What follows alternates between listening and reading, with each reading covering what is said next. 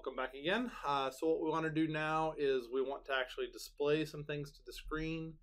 We're just going to hard code a couple values and just stick them into core data and then just display them on the screen.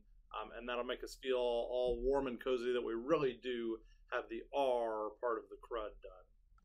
So if we're looking at these things, what we want to do is we're going to start off by making a prototype cell. So let's go ahead and go back into Xcode. I've got the storyboard open already, which worked out convenient. And what we're going to do is we're going to modify this prototype cell. Right now, this prototype cell has the identifier of cell, and we're going to change that to be list cell.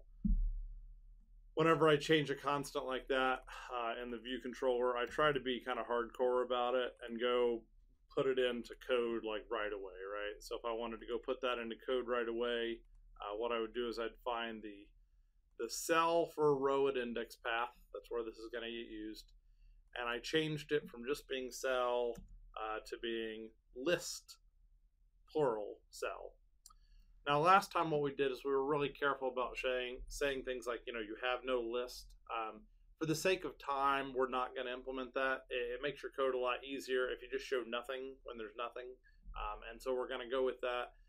For your shipping apps, you decide how you want to do it. If you just want to show nothing when there's nothing and that works out fine with you, go right ahead. But if you want to show like there's nothing here message, you can do that as well. Personally, when I choose to do it is when I'm talking to a backend, I like to show something because I expect it to take a while for the backend to show up. And also, it might not work. But if I'm loading stuff just from core data, I'm happy to just show nothing when there is nothing. And that's going to make my life easier. All right, so we've got that identifier set. The next thing we want to do is we want to set this type of cell. So I'm going to change it. Right now it's a basic type. If you remember from the demo video, though, we show the name of the list on the left, and then we show the number of tasks in it on the right. So we need to change it to a write detail. Cool. So that's actually it for the storyboard. Perhaps I could have just done it all the stuff in the storyboard and then come back, but I've got my systems. All right, let's try to make something show up on the screen, and let's just walk through what all has to happen. So I'll go ahead and go full screen here and move my head around as needed.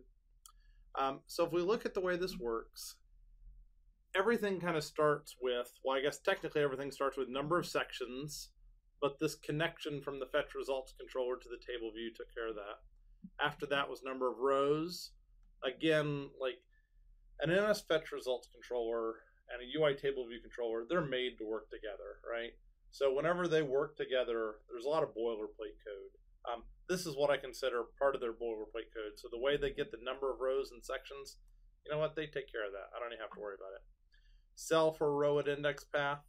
What they do is they dequeue a reusable one. And then what they chose to do here is they chose to call a function called configure cell. And they do that because if you look for it, their sample code calls it from somewhere else. And of course, there's the method definition. So they chose to break it out into a function. Whenever I do that, by the way, whenever I break something out into a function, I try to make it start with an underscore to show that it's like my own interior function. So I'm going to rename it to configure cell. The way I chose to do that, I did that kind of fast.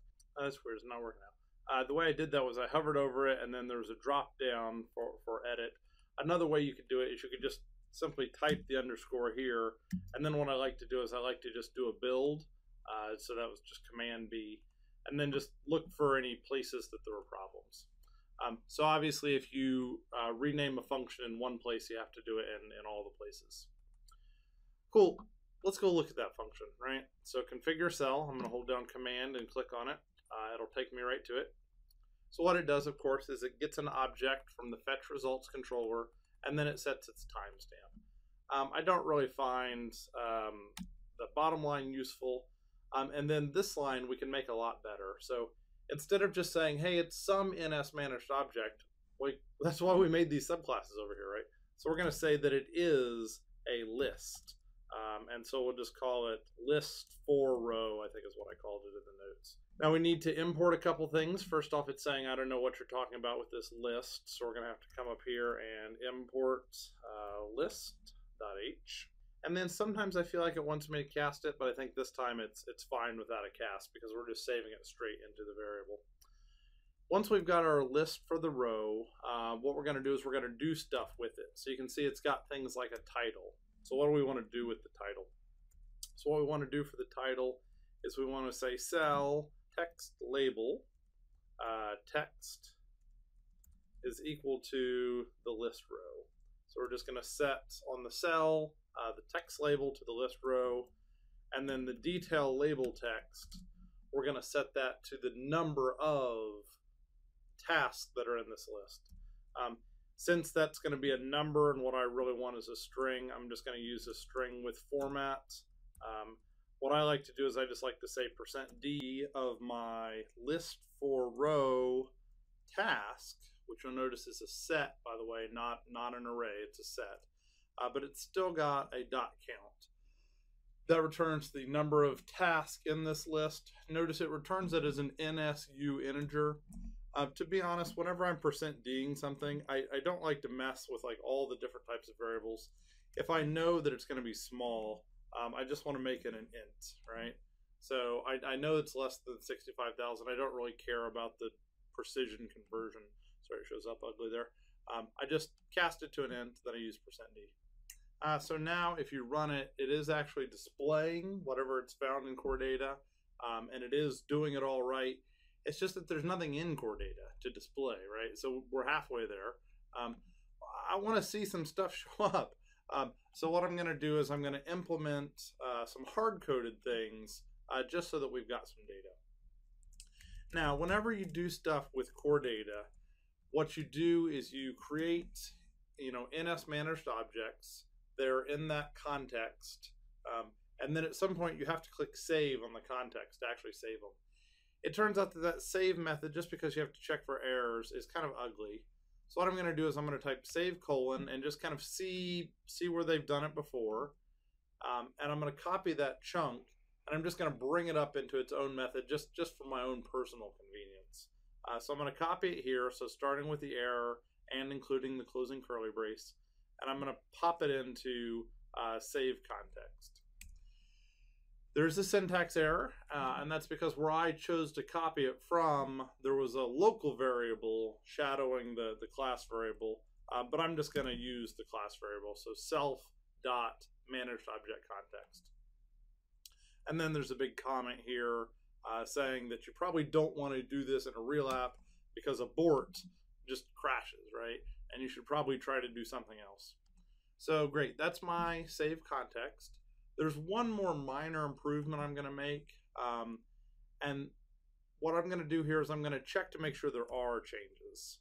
So I'm going to say self-managed object context has changes, and then the rest of this.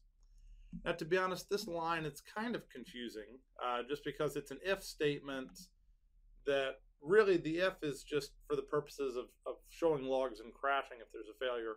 Really, the meat is right here, so it's like a side effect of the condition of the if statement that is really the heart of what's going on here. So just to kind of read it again. So this should return true if it works. If it returns false, then crash the app, right?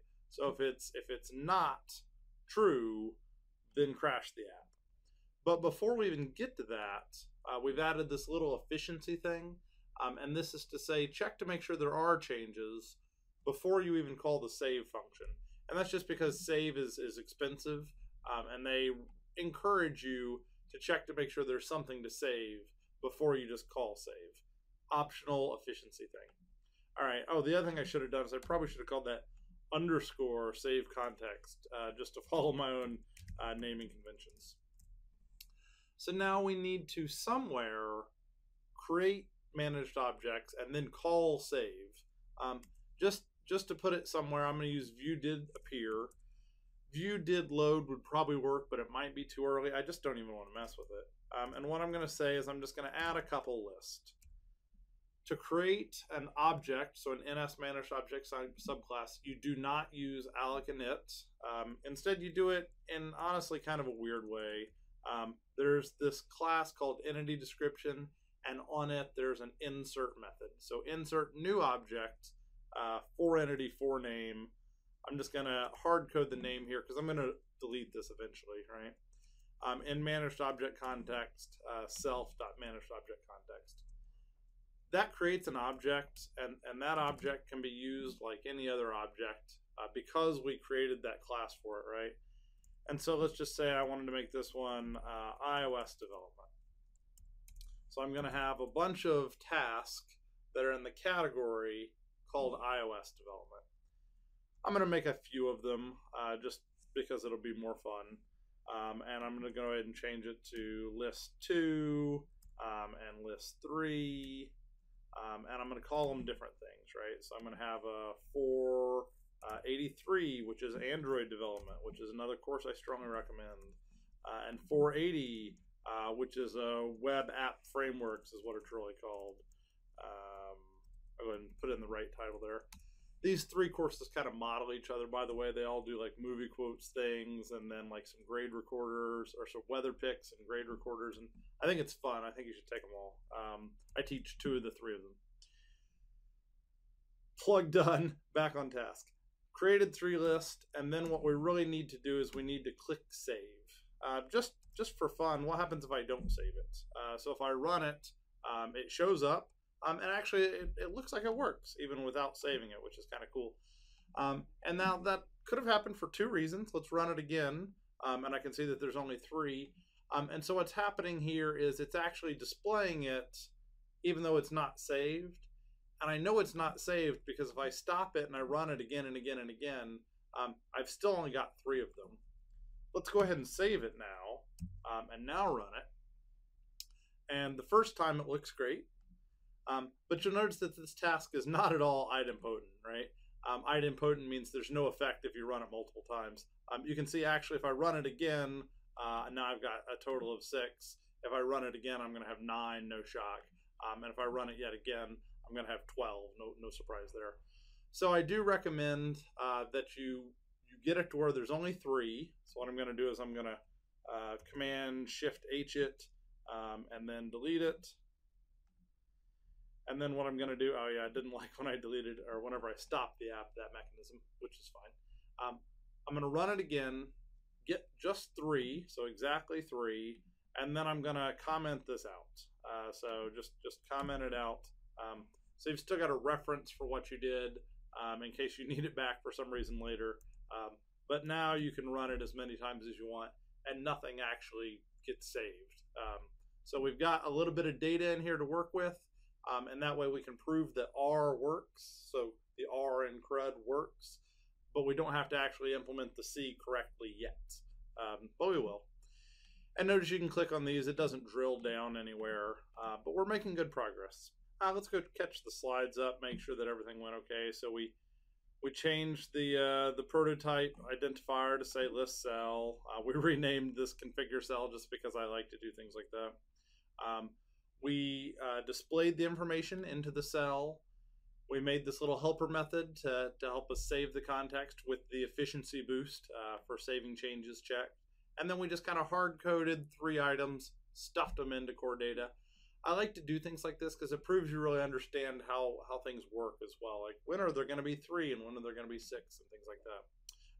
I do ask that you finish up with only 3 on here, and then this chunk of code either commented out or deleted as we move forwards. All right, we'll see you next time, and we'll show you how to actually make a list and do it the right way. All right, see you then.